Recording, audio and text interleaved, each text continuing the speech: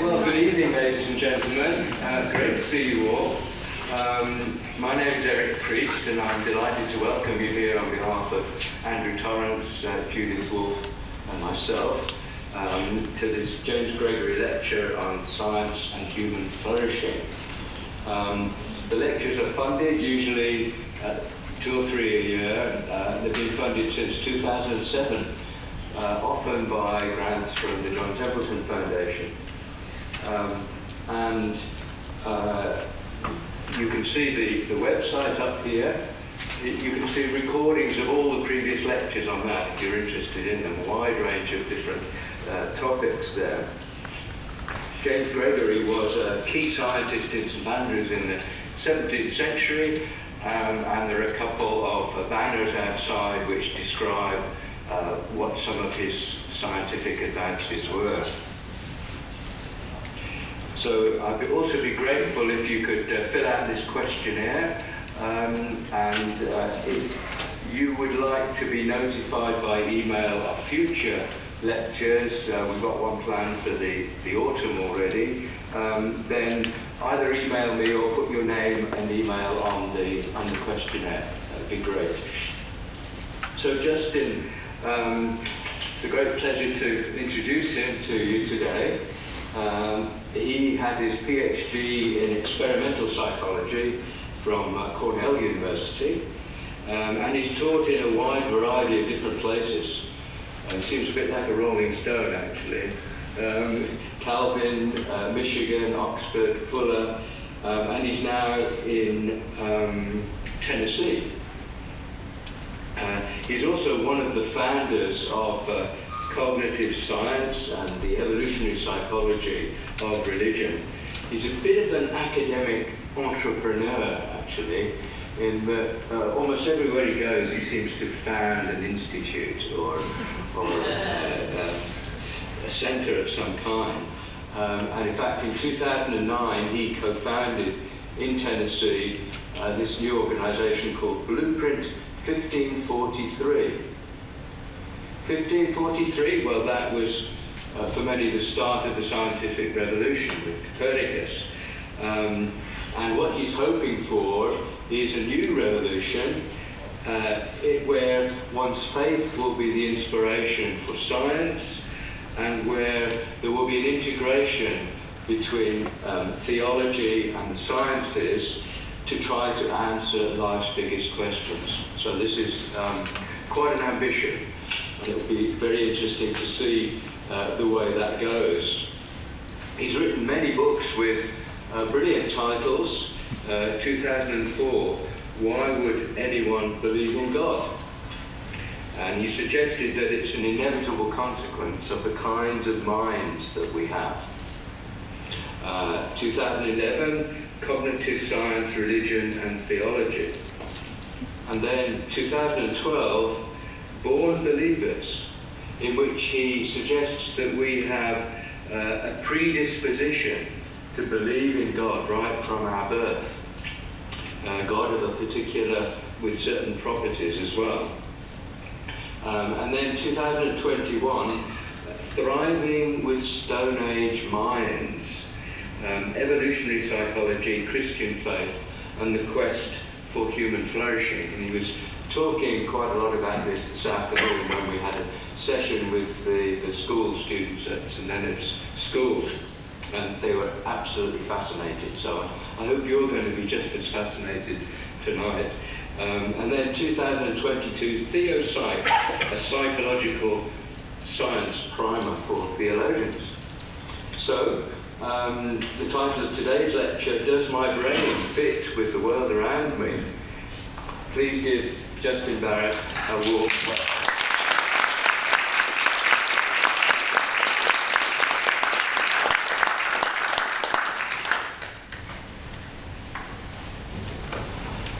Thank you very much, Eric. Eric, in preparing me for this, he told me that this audience would be a mix of university-type people and general educated public. So if you don't identify as one or both of those, I'll give you a moment to be Of course, I'm kidding. I'm delighted to be here, and I'm delighted to contribute to the James Gregory lecture series, because what a wonderful topic, and what a wonderfully important topic to talk about human flourishing, and to bring the sciences and theological perspectives together in this space. We often these days think about or assume that we can just talk about human flourishing or well-being or thriving. I usually use the language of thriving, without any appeal to philosophy or theology, that we can just sort of get on with it. But if we do that, we run the risk of some really gross simplifications, where we might see, I don't know, policymakers thinking that what a flourishing life means is just to live a long life. Or it just means to live a healthy life, maybe a long, healthy life. Or we will often hear parents say things like, I just want my kids to be happy. And so is flourishing just being happy? I hope we can do better than that. The Western intellectual tradition sees numbers of features, and there have been lots of things discussed with regard to what human flourishing or thriving or what the good life might be. One of those certainly is you shouldn't be miserable. If you're not happy, or at least generally content or satisfied, maybe something is going wrong. But that's not enough, or that's not the only thing. Often we see in our Western heritage this idea of a good life is a life lived in harmony with our surroundings. Not just our sort of physical surroundings, the natural world, but also other people. If we're perfectly happy, but we really irritate everyone around us, there's probably something wrong. Or we're massively destroying everything around us happily, something's probably not right. So living a life that's generally happy, sure. Living a life that goes along well with our surroundings seems to be part of the equation too. And then there's also a life directed in the right manner. A life pursuing maybe a noble purpose, or something worth living for. In the Christian tradition, we're given the image that God created humans to play a particular role in his creation. That we are made in his image, and what that entails in part is taking care of the things he loves, the creation. Both the human aspects of it and the non-human aspects, the cultural and the natural, you might say. And that gives us purpose or direction insofar as we're living into that. So that might be part of flourishing if that's the theological tradition you work within. We're also told that we're supposed to love God and love others. That gives us purpose as well. And I bring these up for a couple of reasons, not only because this is the tradition that I work from, but because they both hint these ideas about human flourishing from a biblical theological perspective also nicely harmonize with some of the insights we're getting from studying the sciences in terms of, well, what are humans especially good at and for? In the sciences that I have been appealing to, especially Eric plugged the book, sort of, I will do it again, Thriving with Stone Age Minds, I really lean heavily on evolutionary psychology and evolutionary anthropology. Two sciences that take an evolutionary perspective to look at how have human minds developed, how has that impacted human sociality, how does that impact the kind of lives that we live, and give us more of a how for the what of our thriving. Because if it turns out that we have a mismatch, and this is my thesis, that if we have a mismatch between our nature and our environment around us, that's going to be an obstacle for our thriving or flourishing. Okay, so that's my thesis in a nutshell, and I want to unpack that a little bit. But to do that, I have to convince you that we really do have a nature of some sort. And while some of you are going to find that it's sort of an incredible thing that I need to convince you of that, but others of you would say, yeah, I doubt it. Because in the world we live in, we often think of humans as, peculiarly, I think, as the one animal that somehow doesn't have a nature. That we can do anything we want. That we have sort of infinite capacity for whatever kind of information, learning, relationships, emotional states, whatever. It's just for us to construct out of nothing. But that really sort of runs afoul the idea that we really are humans, that are animals. We are creatures. We're not gods. Much of our evolutionary history, 99% of it, was in Stone Age conditions, not these contemporary conditions. And that has left its fingerprints on us as a nature, as an inheritance. That always has some kind of a tether on us. It's maybe an elastic tether. We may be able to move a little bit. The camera people tell me exactly 1 meter off of the edge of this I can move. But it's going to pull me back. And the more I move away from my nature, the more tension I'm going to feel. So if we study then what is human nature, how have our minds, our brains, evolved in such a way to give us certain kinds of natural propensities, dispositions, ways of thinking, that's going to give us a clue of where the friction points are that might inhibit our thriving or flourishing. Now that was all very way up here. I'm going to have to unpack this a little bit with some real examples, and I want to start with one that, an account I heard last night over dinner by one of the professors here, who has, like me, lived in the States and in the UK.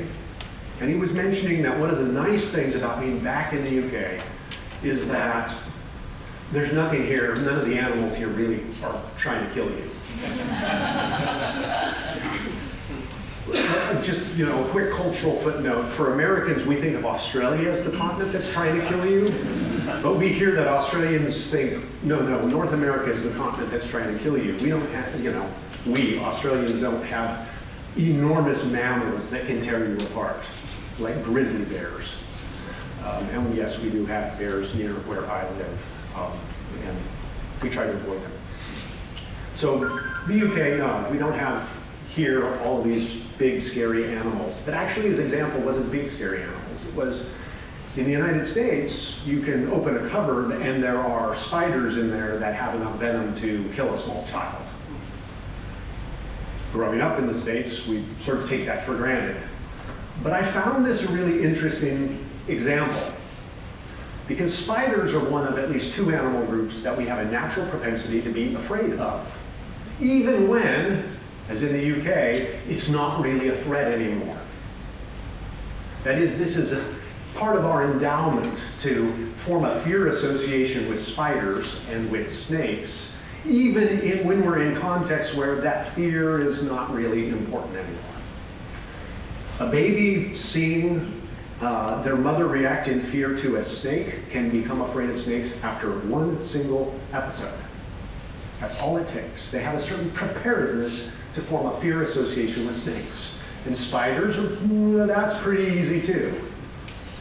And yet, this colleague who was sharing that there aren't animals that can really kill you out here, then went on to explain and share a story about a bull that demolished his front terrace. And that when this bull was on the rampage, he actually went outside to try to sort of shoo it the right direction. That's an animal that can kill you. But it's not an animal we have that natural preparedness for. So many of us would go, oh, I can help with this 2,000-pound animal and try to corral it the right direction. But there's a spider out there, forget it. I'm like, really? That was the spider, by the way. No, it's hard to catch that. But that's just an example of how we're prepared to form some kinds of associations. We're prepared to think and feel certain types of things as opposed to others because of our evolutionary history. That in our ancestral past, especially our children would have been vulnerable to snakes and spiders. And they should really form easily a fear association there and avoid them, because they're little enough that that venom can take them down, right? And those are the kinds of things that, kinds of animals that operate under stealth. They're not big, huge things that everybody saw and said, yeah, stay away from the raging bull. No, the kid needs their own instinct to sort of get away from that. That's just one example. There are lots of examples of these natural propensities, dispositions that we have.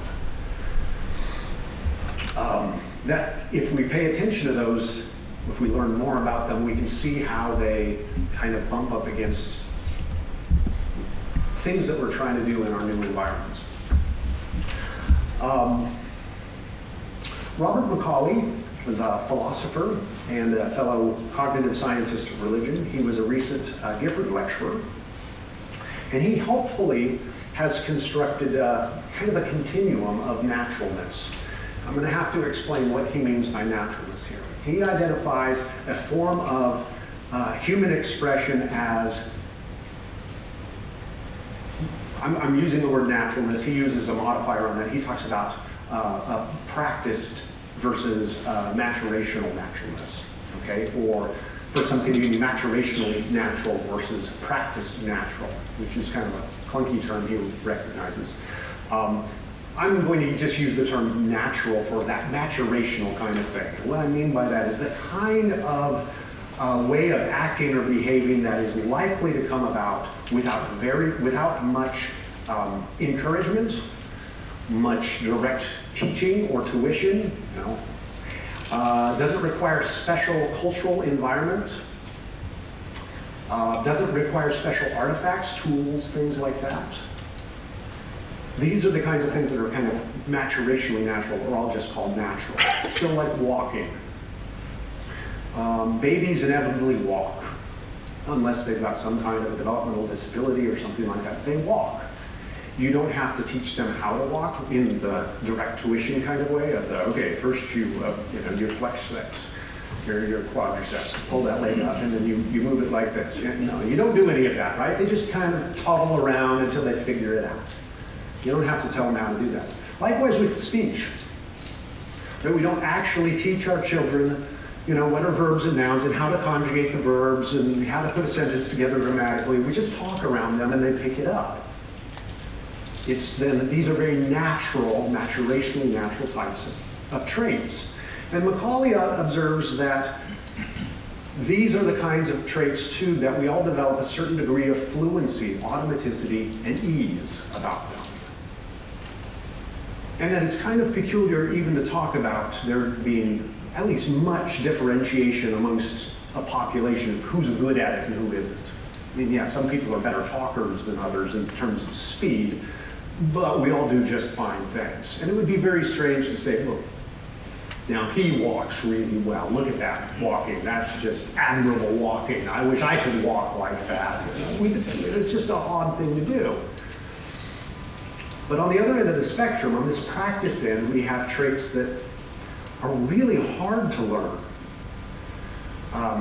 If they ever get to fluency, automaticity, and ease, they required special conditions, special tools, lots of practice, intentional practice, maybe somebody telling us exactly how to do it. And there are some examples that get fluent, get automatic, like riding a bicycle. We say that, you know, it's like riding a bike. Well, you need a bicycle to ride a bicycle. That's a very special cultural condition. And you were probably taught how to ride it by someone. And you had to practice, and you had to overcome some of your natural fears about getting on this weird machine and risking falling over and hurting yourself. Special conditions had to obtain in order to become fluent, automatic, and ease with a bicycle. And unlike what people say about, you know, you never forget. It's like, no, my backside has forgotten how to ride a bicycle. It's not comfortable anymore. I don't like it. I don't know if I can do it. Probably, but I don't know. I don't know about that. Okay? And then there are some of these forms of cultural expression that are so, I think I'm within meters, so I'm so far out here on the end of this continuum that almost nobody has automaticity and ease with them. And Macaulay's example that he develops a lot is actually doing science. He's a philosopher of science, and so he wants to make the point that even though doing scientific work draws upon some really natural things like making observations about the world around us, sort of trying to take mental note of how things are connected to each other, how one thing might cause something else, that by and large, the modern sciences are actually an exercise in shutting down lots of what's natural in our heads. Okay, one of the things that we naturally do, for instance, is to pay attention to confirming evidence for our favorite beliefs, selectively attend to confirming evidence and ignoring disconfirming evidence. It's called confirmation bias in the psychological literature. But as a scientist, we actually design studies to try to challenge our beliefs. What would be evidence that would count against it? I'm going to selectively attend to the counter evidence. Well, it's hard to do that because it's not how we naturally think over here. Other psychologists who have studied this sort of thing have noted that we are really prone to what's called a base rate neglect. That is, we're really bad at counting things that didn't happen, or background conditions and probabilities. And for pretty obvious reasons why we don't pay good attention to these things. And so we might think that things are more common than they are because we haven't paid attention to all of the missing data, in a sense. Universities should know better, but we do it anyway. So one of the things we like to do is, for instance, periodically evaluate our admission standards for how strong they predicted academic success. And who do we pay attention to? The students who came to our university. Who do we not pay attention to? All of the people we rejected. So we ignore the probabilities of the base rate there, right? We ignore base rate when we're calculating probabilities. And we do this in our regular life all the time, but not in the sciences, right? Again, we have to pay attention to all the data, including the missing stuff, the stuff that's harder to pay attention to, which is why the sciences often operate under using quantification of various sorts of mathematical modeling and other things like that. We've deliberately developed some technologies, the doing of science, to compensate for or to override our natural propensities in thought. And it's hard. And it takes years and years of training in formal education and lots of practice. And still, we make mistakes. And we think poorly. And we need our colleagues to say, no, you're missing something there. Because while we love our favorite theories, they hate our favorite theories, and they're happy to show us where we've messed up. But that is part of the institution as well, right?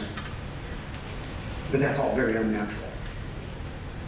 Okay? So Macaulay has pointed out that there are some forms of human expression, cultural expression, that are really difficult. It's hard to acquire anything remotely like fluency, automaticity, and ease. They require special cultural conditions. Deliberate tuition, often all kinds of extra support, like, say, mathematical systems in the case of science, literacy, other kinds of supports to make them spread successfully, and for anybody to have a chance to do this well. But then there are these other things way over here that are just so easy. They're automatic. If, a typical 5-year-old doesn't speak, we worry that something's medically wrong with them, right? Not just, oh, that's odd.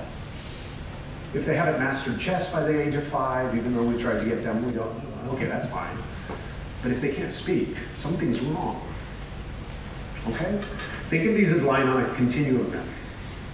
We've got these really, really natural forms of expression. And language, your first language use is a really great example of that. And then on the other end, you've got something like scientific mastery. And in between this, you have all kinds of forms of cultural expression that are kind of a mix of the two. For instance, Macaulay would place literacy over here somewhere, which is interesting. I thought it would be more like this, but we had a conversation about this. And he said, well, actually, literacy is very hard, which is why we spend so many years teaching kids how to read and write. Yes, it takes advantage of that language learning, but then it does something very unusual and special in terms of all kinds of pattern recognition, fine motor control, all kinds of things, formalizing the stuff that we normally do. We don't write the way we speak typically, right? We've learned new rules for how to write, how to communicate in writing that aren't exactly the same as spoken communication and so forth. And unsurprisingly, some people don't really get it. It's not everywhere all over the world. first of all, even though we were working really hard at that. And there are what we call learning disabilities that make it even harder for a subset of our population. Learning disabilities that only are disabilities because literacy is so important to us. In a different cultural context, those aren't disabilities at all. They just don't exist. They would go unnoticed. And yes, I'm talking about things like dyslexia. Okay, so dyslexia is a disease of a literate society, a literate cultural condition. So we've created a technology and expectations around that and normalized that as part of the human experience, which then reveals certain disabilities that we wouldn't have noticed before because they weren't disabilities, except in that weird context. And you can almost think of something analogous. If we keep pushing everyone to do STEM subjects, science, technology, engineering, and mathematics, the way that our governments are really pushing hard, it's very predictable, there will be a subpopulation of students who just cannot do it. And then we're going to say they have a learning disability instead of they're normal. That's hard. Okay, so there's a mismatch between our natural psychology and what is expected of us in certain kinds of cultural environments. And just in case you're interested, because Eric brought up some of the books that I've written, Bob McCauley and I agree that most religious expression is actually down here on the natural end of things. It's not as natural maybe as speaking your first language or walking, but we're certainly down on this end of things. It's a fairly ordinary way to express ourselves. Okay? What Macaulay has done, I think, helpfully, maybe without fully recognizing it, is that he's also given us a heuristic for starting to identify what are those forms of human behavior or expectation that might actually cause unintentional consequences that undermine our flourishing. I mean, I've kind of suggested that there. What happens if our expectation is that everybody is goes to university in STEM subjects? That's going to undermine some people's flourishing, for sure, unintentionally. No, this is good for us. I'm like, well, it's not going to be good for everybody. And in fact, it's probably not going to be all that fun for most people because it's such a strange kind of thing. But there are much more mundane types of things that are happening all around us. One of the things that does distinguish us as a species is our hypersociality. We have lots of personal relationships. That's pretty unusual among mammals. Lots of mammals live together in groups, for sure. But they don't individuate, have personal relationships, and treat differently hundreds of individuals. We do. That's a normal thing for us.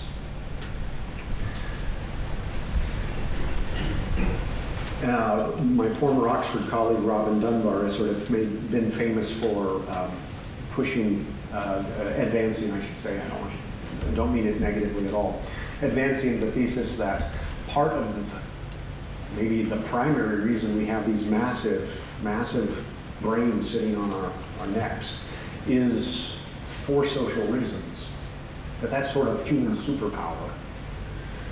This big old prefrontal cortex, the stuff in front of your ears and above your eyes, which is so much bigger in us than in any other animal, is, he argues, to keep track of relationships, to keep track of the information you get from each other, to pay attention to gossip, to be socially bonded to each other, so that we can cooperate and solve problems that face us from the environment. Because we're not super fast and we're not super strong and we don't have great claws, at least most of us, or very sharp teeth or whatever we need to do to brutally survive, so we cooperate. And then on top of that, then we share information with each other. We teach. We're the teaching species. It's very strange. Other species don't really do that sort of thing. We build institutions around it. We don't just teach our own kids. We teach pretty much anybody's kids who will show up, at least some of us. I mean, if a kid walked up to you on the street and said, hey, you know, and asked a question about something, most of us wouldn't go, hey, go away, kid. We'd say, what? How can I help? That is a very strange thing compared to other animals, right? Other animals, if they're young, walk up to, especially a male that they're not related to, they expect to be kicked. I mean, that's, or swatted aside, but now we're like, how can I help you, young man? Yeah. It's a very strange thing we do. It's called alloparenting sometimes in the field. That is that we kind of collectively parent kids and teach them all kinds of stuff. That's part of what makes us a special species. Now, I've gone at length with that kind of specialness because it is in those areas, in our social relationships and in our teaching and learning and acquiring new information, that some of our natural psychology is being hijacked or distorted by our cultural environments. There's some debate about whether Dunbar is right about the particular number of how many personal relationships we can maintain. You'll find on Wikipedia, Dunbar's number is 150, roughly 150 personal relationships, he has argued, is kind of what we're tuned to have. And it maps onto ancient societies. And, you know, the typical village would have that maxed out at about 150 people, he argues. Again, there's debate around this, but it's certainly, from my view and some of the research that I've done with colleagues, certainly seems to be the case we have a relational capacity limit. Yours might be bigger than mine, but we can't just keep adding relationships. Or they become less personal. They get thin. They turn into mere acquaintance groups. We're facing that now in a lot of segments of our society. In ancestral times, we would have pretty much known everybody we'd interact with on a daily basis. And certainly, even as recently as 50 years ago, in the typical town or village, everybody you interact with knows somebody you know on a daily basis, at least. Even if you don't know them, they probably know somebody you know. And now we're in these big cities, urban centers and so forth, where it's common to go through a day out on the streets interacting with hundreds of people and not know any of them, and them having no idea who you are. That is so strange. We don't have the psychological tools for those kinds of interactions, so what do? Not interact, right? We stop making eye contact. We stop greeting each other. We learn how to ignore other human beings. Well, that's not building community. That's not helping us. And we're still getting anxiety from that. Now add digital media. Sorry, oh no. Social media on digital devices, where instead of genuine interpersonal relationships, we're getting likes. We're getting befriended by people we don't actually interact with or know. All of these things are violating. Another part of what Dunbar has argued for is that these communities of personal relationships were developed through what he calls social grooming. And yes, he's borrowing this from, you know, like monkeys picking nits off of each other. He argues this isn't just to get a good protein burst. Ooh, snack. Thank you for that snack. But it actually releases endorphins and other bonding hormones and chemicals in us. It gives us an immune system boost. It makes us happier. It gives us pain tolerance. And it makes us feel bonded to each other. When we touch each other, give each other a hug, a warm handshake, a pat on the back. When we laugh together. When we engage in synchronized movement together, as in ritual settings. These all give us the chance to socially groom and feel connected to people and build trust and cooperation. And there's some really cool research showing these sort of cooperative effects from very minimal kinds of interactions of this sort. And in the digital world, if we move socially digitally, okay, yeah, on this end of the spectrum, we're not getting all of that good stuff. Okay, I'm trying to be mindful of the clock. I can go on for a long time with this, if you can tell. I get very excited about this. Let me very quickly talk about our social learning sort of challenges too. We seem to have a few devices. Joe Henrich, Rob Boyd, Pete Richardson, various cognitive anthropologists, evolutionary anthropologists, have noticed that we seem to have gadgets for learning from each other. And by gadgets, I mean sort of mental sort of tricks, tools, propensities. One of those is to pay attention to who's prestigious and then mimic or imitate the prestigious people. In the ancestral conditions, this is a pretty good strategy for especially ambiguous kind of learning. Well, who's everybody else sucking up to? That's, you know, an important person, and they probably got important because they were doing life well. Well, now, that prestigious person, the signs of prestige can be amplified and exaggerated by mass media and digital media of various sorts, so that somebody can be prestigious for just being famous. I mean, they've become the same thing. And so suddenly we care about, I don't know, what footballers think about what sandwiches we should eat. Or my old example used to be with this: why should I have to know that Michael Jordan wants me to wear Hanes underwear? But it works. That kind of advertising works. And it works because it is taking advantage of our natural psychology that says, I need to pay attention to prestigious people and imitate and learn from them. Because ancestrally, it was a good strategy. Conformity is another one of those biases. What's everybody else doing is, in historical environments, a really good strategy, but not in rapidly changing environments. It actually ends up leading to really negative herding kinds of things. And with our new technologies, we get to exaggerate the degree to which there's consensus around things. So there are lots of ways in which this has been going on before, you know, the internet and all of that. Advertisers have been taking advantage of this for a while. Broadcast media has been taking advantage of it. But with new digital media, it's going in a whole new direction. And so we've got people seeking the wrong sources of information and social learning. And I'll close these sort of formal comments with just an illustration and a wrap up. Recently, I had an 8-year-old over at my house who I have known since he was born. We're good friends. We, you know, our families do things together. I like to, you know, we play games together. We were pirates recently. That was fun. Great kid. Somehow we started talking about earthworms. And because I know he's an 8-year-old boy, I needed to share with him some very important information about earthworms, that they eat dirt and then poop it out. Because that's good 8-year-old boy stuff, right? He completely rejected this as at all plausible and told me, no, I was wrong about this, that could not be right. And I insisted, no, I know it sounds strange, but really this is what earthworms do. They consume dirt and then they pass it out.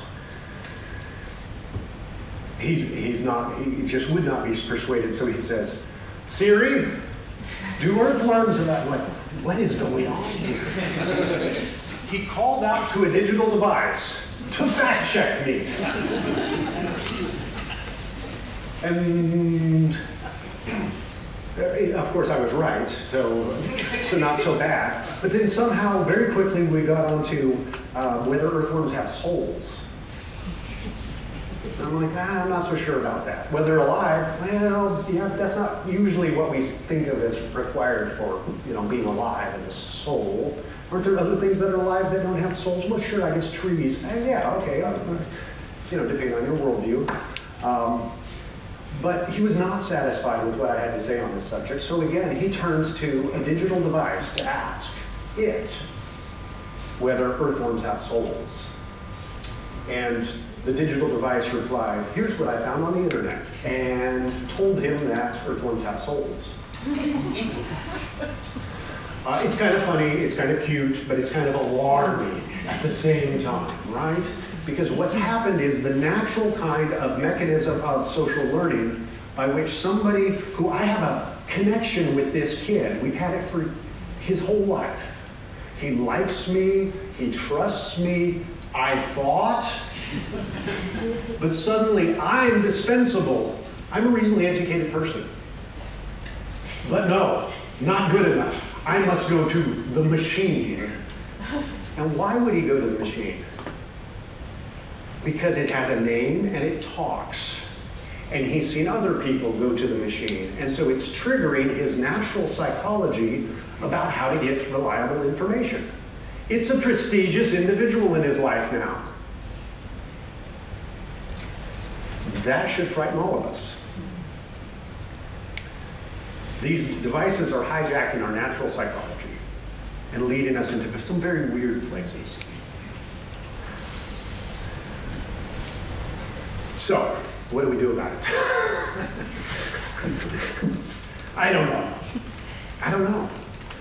But actually taking this perspective that the more we create certain cultural environments through the gadgets we make, through the institutions we develop, sometimes we do that to solve the problems that we're actually facing, and that's not a bad thing. But it helps me to be mindful of what are the unintended consequences of doing things that don't match our nature very well. Are there going to be problems that come up, not because somebody was malicious, but because they didn't think through how this strains our nature? We live in a world now that over the past 50 years, we've seen a precipitous drop in poverty. We've seen a precipitous drop in violent death around the world. We've seen great growth in the rights of especially women and children all over the world. So many things seem to be going so well. And at the same time, especially our young people are filled with anxiety like never before. Suicide rates are up. Anxiety-related and the other kinds of emotional disorders are up. They feel at sea socially. Relational skills are crashing. Something is not right. And it's helpful for us to just be aware of that. Probably a big part of that is we are niche constructing, if you will, new worlds that just don't fit our nature very well. And if we're mindful of that, we'll be more cautious about adopting certain types of new practices. Think through, hopefully, a little bit more about, do I want that device in my house that an 8-year-old is going to fact check me on? Do I really want to mediate my relationships with other people through digital devices instead of face-to-face? Do I really want to live in urban centers where I just don't know people? And in fact, I have to ignore people or I can't go through my day, and thereby dehumanize them.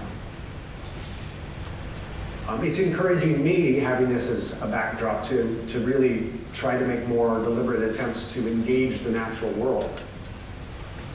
Because it's good for us, it's what we were meant for. And so yes, I raise chickens now. And I bought a place not in the city, but out in the country a little bit. And I make myself do outdoorsy things. And I see that there are a number of people in the audience who are older than I am. There are a few younger, but we've got some gray hair in this space here.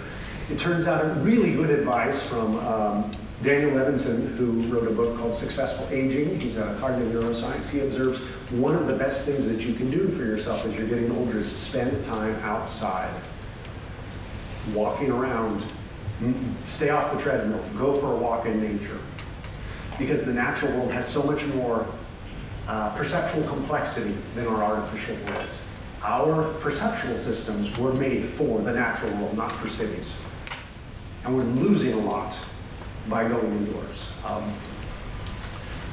Our anxiety, there's World Health Organization has suggested that a big chunk of the anxiety that we're seeing all over the place is due to noise. Our psychology, our brains were not meant for the amount of noise we're getting. Light pollution is causing us to be sleep deprived. It's estimated that about 1/3 of Americans are chronically sleep deprived. Light pollution is the #1 cause. Becoming aware of these things, I think, then help us just to be more responsible citizens in terms of what kinds of cultural changes are we going to be enthusiastic about or reluctant about, and personally, how are we going to arrange our own lives so that we don't grow that gap between our nature and our environment, and thereby undermine our own flourishing. Thank you for your kind attention. I think we've got time for questions, and I would welcome them.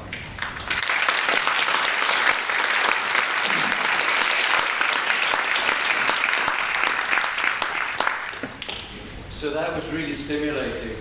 It's certainly given me lots of thoughts. When you ask a question, maybe you can say what your name is. Ewan, isn't it? Close. I'm Evan. Thank you. I had a thought just in terms of a conceptual framework by which we can think about these ideas about human flourishing and how technologies flow into that.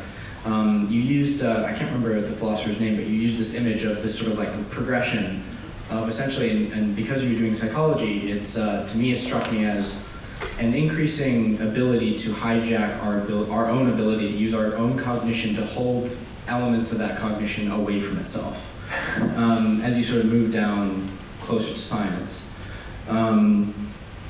I wonder if, and this thought struck to me that actually from a meta perspective, this is exactly what you're doing in this lecture.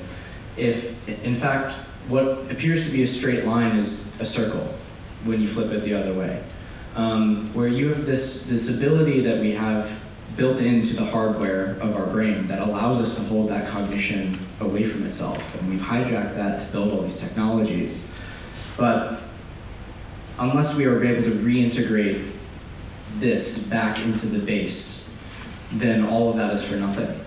And if we think about that as kind of a circle, a retreat back to ground, so to speak, if that might give us a little more philosophical clarity about where we should go practically in terms of thinking about these technologies. Thanks for that. Yeah, I think that's right.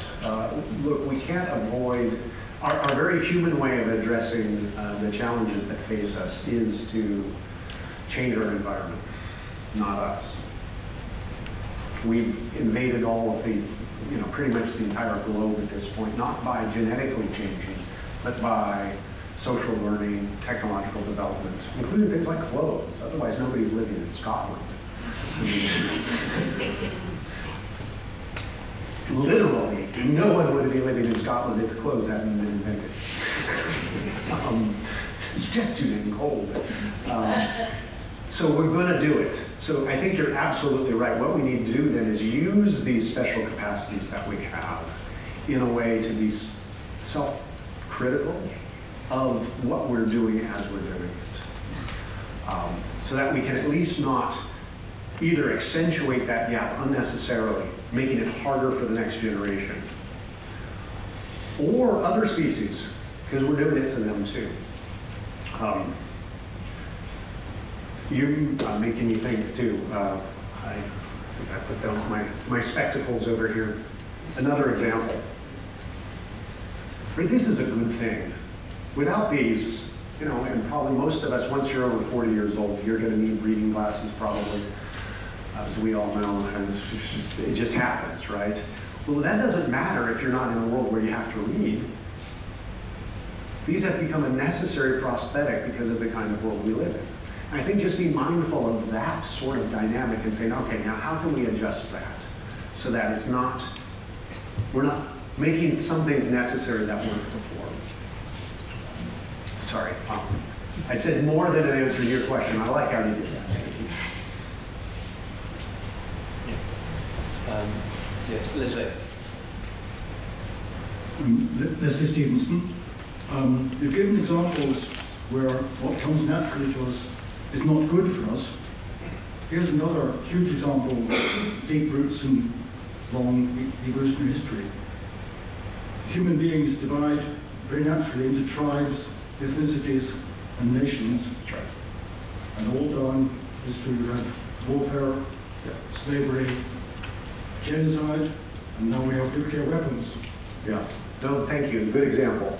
You're right, I emphasize the negative, and you rightly called me out on this. I don't want to suggest that, of course, anything we do that's unnatural is bad. That's not right. It's just that we're more likely to have, I think, unintended consequences on basic human psychology, because that's not changing very quickly. You gave the example, it's sometimes nowadays we're calling this groupishness, that we form groups very easily, in groups and out groups. That's part of our social nature. That is part of our heritage, and for good reasons, in the sense that in ancestral conditions, outsiders really should be treated with caution, because they may be bringing disease to you. They may be bringing, for which you don't have immunity. They may be bringing, well, they may be enemies of some sort. So outsiders, dangerous, yeah. But what we've done, I think, in some ways, is actually we've taken that groupishness that need not lead to mistreatment of outsiders, just caution, and we've turned it as a reason to then mistreat. And some of that has actually been culturally developing our natural dispositions toward groupishness in negative directions that we didn't have to. And actually racism is a wonderful bad example of this. I mean, it's a bad thing, it's a good example. That's what I was trying to say. Using race as a category for drawing those boundaries is not natural. Using accent is, interestingly. And again, if you sort of take an evolutionary view on this, it kind of makes sense. Because in ancestral conditions, everybody was of the same race who was in the same part of the world. So race boundaries don't matter. That's irrelevant information. What matters is, do you talk like I do? Because how we talk is what we acquired in childhood in our group of people. And so it's been demonstrated experimentally that babies and little kids are happy to learn from people and interact with people of different races as long as they talk like I do. But not so sure about those people who don't talk like I do, even if they look like I do. But in a lot of our cultural environments, we have unfortunately developed race as an in-group, out-group marker. And it wasn't supposed to be there. In-group, out-group markers are always going to be there. But which ones are we picking, and what are we going to do about it? That's totally optional. So that's a good example. I thank you for it. We had a question at the back there,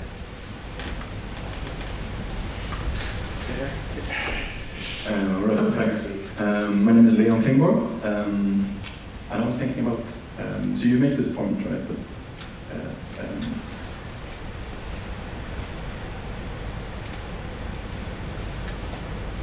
that we had these strategies that we used to get around certain biases that we have, and you also have this example of this boy that you mentioned, who seems to have kind of tapped into us having built this infrastructure of strategies that make us be able to reach something you might call scientific truth, or scientific fact, or what have you. And I think, you might question whether AI systems are actually in line with scientific truth. But I think, moving forward, that's probably going to get better and better. And systems like the one he was interacting with are probably going to give you the scientific answer. Do you think that this questions or puts into question our relationship to scientific fact? Do you think that there might be sort of cultural truths that are useful enough that they should be held as truths, even though they are at odds with, at least semantically, with scientific fact or truth? Oh, wow, that was complicated. Yes, no, and yes.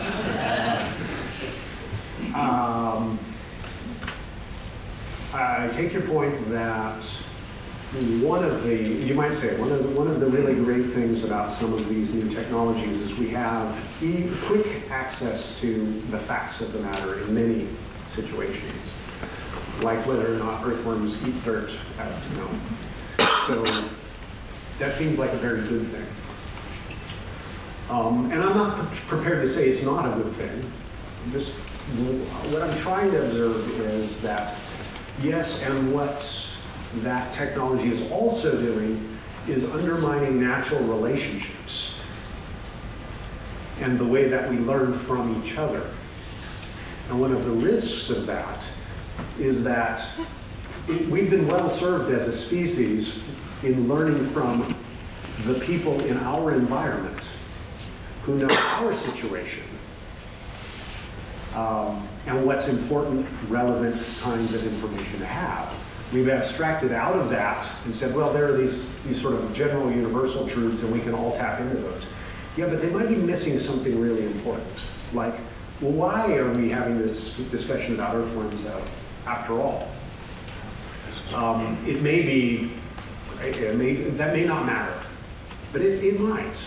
And we're not paying attention to those if we abstract our knowledge too far out of these social relationships. And on top of that, part of the way that we bond with each other is through the sharing of information. Teaching and learning from each other is how we build community as well. And if machines are doing that for us, then we've lost another resource for developing relationships and trust with each other. Now we don't have to trust each other because the machine will tell me what's true and false. I'd rather us be cooperative, trusting people who get things wrong sometimes in terms of whether or not earthworms eat dirt than the alternative. So, Lucy? Yes, it was a fascinating lecture, and you put theology on one side, science on the other. And to what extent do you think we've made progress in society? Because it's very easy to idolize the natural world, but having been for a walk with my dog on the West Sand, you know, a dog is a creature of a tribe, wants to be with its like, wants to, you know, so to what extent do you think there's hope for the future?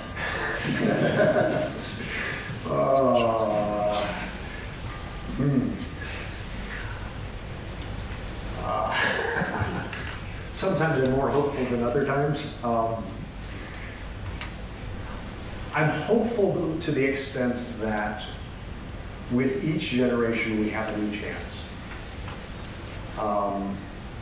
We're still having children and forming attachments with them of the natural sort.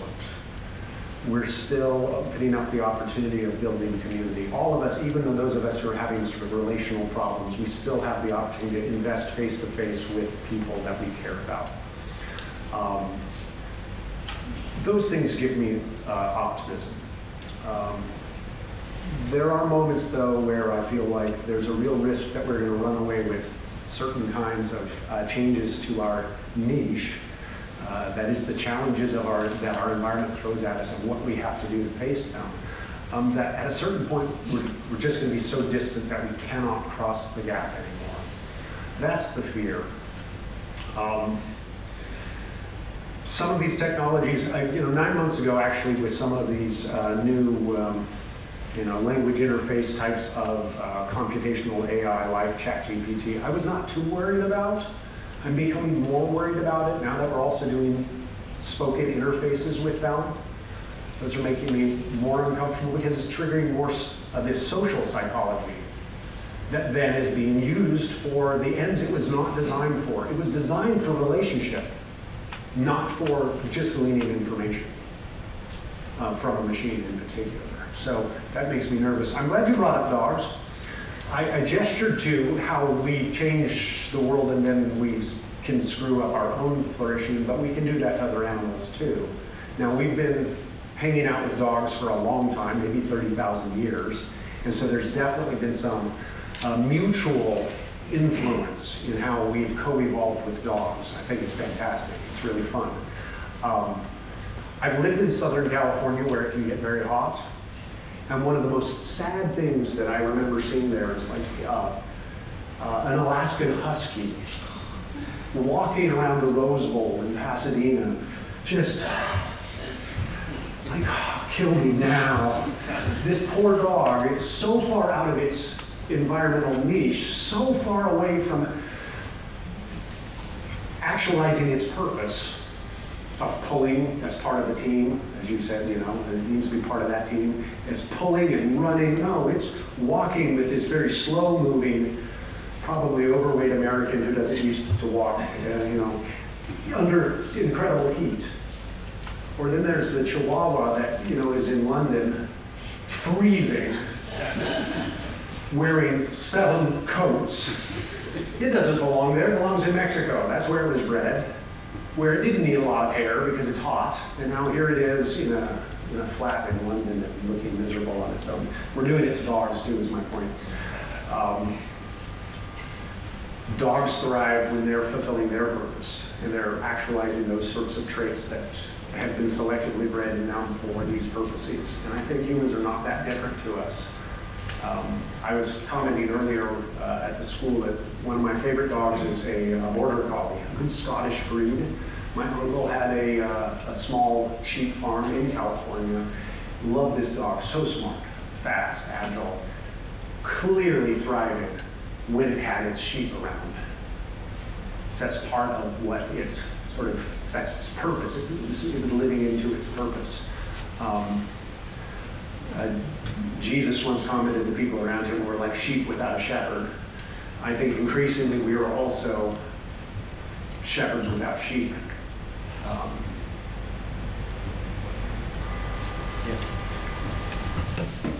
Better get to the other side of the room. Oh, good, yes. Yeah. This has been a well-represented street here. Thank you, Professor Barrett. My name is Christina. I really love to hear your thoughts on this. So we talk about human nature, but whatever scientific knowledge we gleaned about human nature necessarily arise out of you know, societal and cultural contexts that were heavily shaped by our own biases. So we know in psychology research there's a well-known bias of having weird participants, so Western educated, industrialized, and so forth, and also a bias towards male participants. So we are still feeling the effects of that to this day. So I have my doubts about how much we actually know about human nature at present, how much we can actually generalize, and which voices have been missing. And I was just wondering what some of your thoughts on that are. Great, thank you very much. She's just shared with us a common acronym now in psychological research. It's been criticized as overemphasizing weird populations. And that is an acronym. It stands for Western, educated, industrialized, rich, democratic. Strictly speaking, that refers to the societies they're drawn from and not the individuals. And it's a fair critique. But it is not a new critique. It's been around for a long time. And there have been psychologists working as best they can under certain kinds of constraints at sort of addressing that in various ways. One of those, of course, is doing lots of cross-cultural research, so you broaden the range of populations. Another is taking the developmental approach. So a lot of the things I referred to, there's a pretty clear developmental arc to these things. We can see how these develop even in children who have not been richly enculturated, and then cross-culturally, and sometimes cross-species. So comparative psychology is another way we get interesting data. And then we start piecing those together. And yes, we need to be careful about this, but, and you mentioned different biases and so forth, absolutely fair. One of the things that I think is really productive and exciting about the sciences is that because it's a socially distributed kind of activity, you've got your biases, I've got my biases, and you're good at spotting my biases, and I'm good at spotting your biases. And we have to fight about it over the data. I agree, and if I may add, that is contingent on everyone getting a seat at the table. And is that truly the case for everyone equally? So that was the core. That is absolutely true. But it is the case that nonetheless we are seeing some emerging kinds of patterns, even as we see data, the populations being represented, both in terms of the researchers and the human subjects expanding. And again, especially, I think some of the most compelling evidence comes from cross-cultural studies of childhood development in these areas.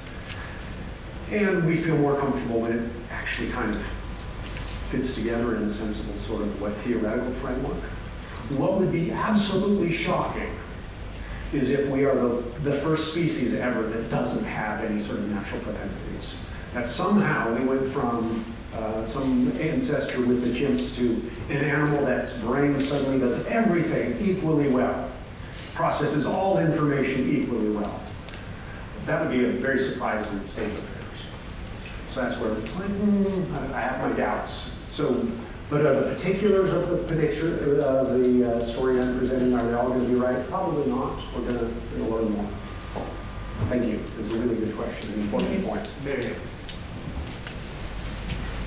Hello, my name is Miriam. This might be more of a biology as opposed to an evolutionary psychology question. Okay. So if you don't know the answer, that's fine. But in the second to last comment, you were talking about dogs and about natural propensities towards what they've been evolutionarily bred for purposes and tasks. I was recently talking to one of my friends who's a postgraduate biologist in Cambridge, who emphasized to me the inability to, that it's not appropriate to diagnose different human races, I don't know if that's the right word, like peoples, by abilities, to think that, for example, one group, one country, one skin color might be better at a particular activity. It's a particular kind of bias which was, I think maybe even said it in the Second World War, it was emphasized, and in some very illegal experiments, and this kind of thing needs to stop. Is there a difference between then maybe dogs and humans, or do we not have the same lines? Or do you think there is an effort or an element to which actually people can evolve certain traits and be better at certain tasks? Or is this actually an illegal question, and if it is, you don't have to answer? Okay, thank you. Thank you for your sensitivity there. Yeah, dogs are very different because they've been deliberately bred for particular sorts of traits over a relatively short period of time.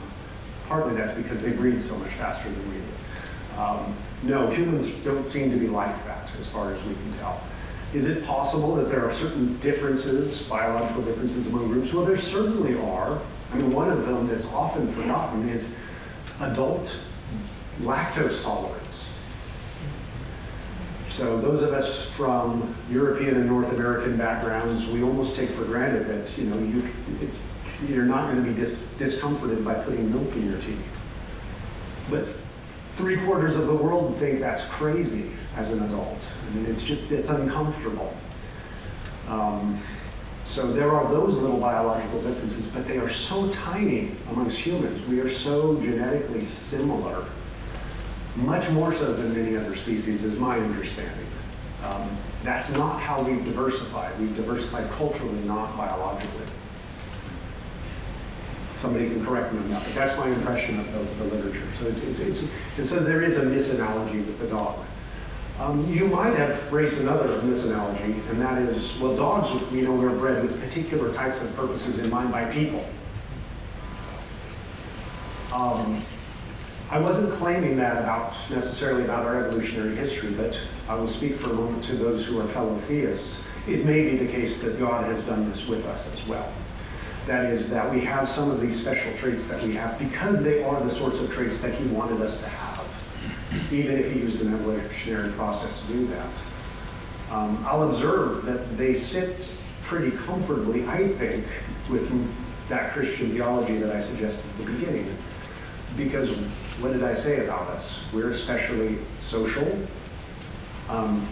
We're actually maybe the only animal that can really love in a deep kind, some people are going to be upset. My dog loves me! I'm sure your dog has great affection for you. But can your dog really desire what is best for you and know what that is? And at the expense of what they desire? That's a high form of love that looks like humans have the tools to do, and maybe no other species. So, just to conclude, as a Christian, what would you say your purpose is in life? Oh. You talked about purpose. Yeah, So, okay, fine, all right, I see how it is. So I think that from my Christian perspective, we all have sort of an umbrella purpose. And it is to love God and love others. That's our umbrella purpose. Within that, we may have vocations, ways of enacting that purpose in particular times, places, and ways. And I think we need to be willing to let that change over time, because we will change over time, right? It wasn't the same when I was 15 as when I am now, and where I will be if I'm still here 40 years from now, which is probably a reach. It's going to change, and that's okay. Where I think we can get into trouble with our purposes and some of these emphases on purpose-driven lives and stuff like that is pretending that our purpose is really narrow and specific. So one of the encouragements I try to give, especially young people who think about their purposes, you're not going to get a deep enough, broad enough, fulfilling enough purpose out of a job, for instance. It's not going to happen. And especially out of a job that is on this end of the continuum. So contingent upon very special conditions. So I'll close with just one anecdote on this. Friends of family and a kid that I only knew a little bit grew up with all of the physical attributes that you would desire in an American football player. Huge kid, really strong. He was actually forbidden from carrying the ball in youth football because it just wasn't fair. He just trampled all of the other kids. He's the kind of kid that all of the adults in certain American subcultures would say, that kid was born to play football. That's what he's born for, is to play football. And we say that to kids a lot. Oh, you're a born musician. You're a born footballer. You're born. And the problem with all of those is what happens when you have that career-ending injury at 16. Or you did have the career, but it's over by the time you're 35. Now you've got another 50 years to figure out that was your purpose? That's sad. But we do that. We put that on each other. So my purpose is not being an academic. I am willing to swallow that bitter pill. It's not to be a scholar. My purpose is to love God and love others well. And part of loving God is to be a good steward of the world around me. That is presented to me as my obligation in this season. Much of my career, that's been then cultivating ideas and sharing those with other people. But it may not be. Who knows? 2 months from now, I might give all this up and become a line dancer.